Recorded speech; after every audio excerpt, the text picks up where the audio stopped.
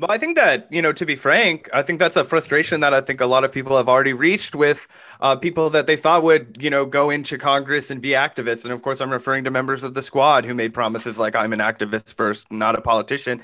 Yeah. So I'm wondering, just to kind of gauge that, how would you have responded at the beginning of this year when, a lot of people were saying, okay, we have leverage to hold up the nomination of Nancy Pelosi at the Speaker of the House for the Speaker of the House, somebody who not only doesn't support but actively stands against almost every single thing that they ran on.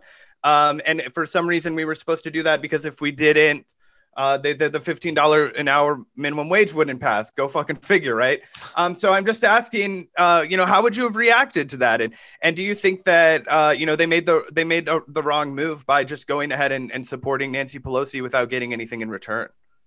Yeah, I would say I would not have voted for Nancy Pelosi. And even like I understand, people hear it all the time. I'm an activist first, but I'm not only an activist, I'm directly impacted, which means that I don't have time to play. I don't have time to play and I don't have time for people to play with me. And so that is where I'm coming from.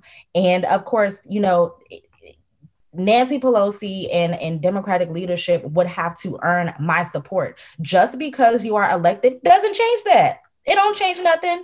And so I would still have that same attitude. To the question of, if they were wrong for doing so, I won't necessarily say that they were right or they were wrong.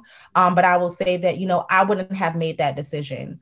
And to be frank, Nancy Pelosi probably would have still been the Speaker of the House, regardless if they would have voted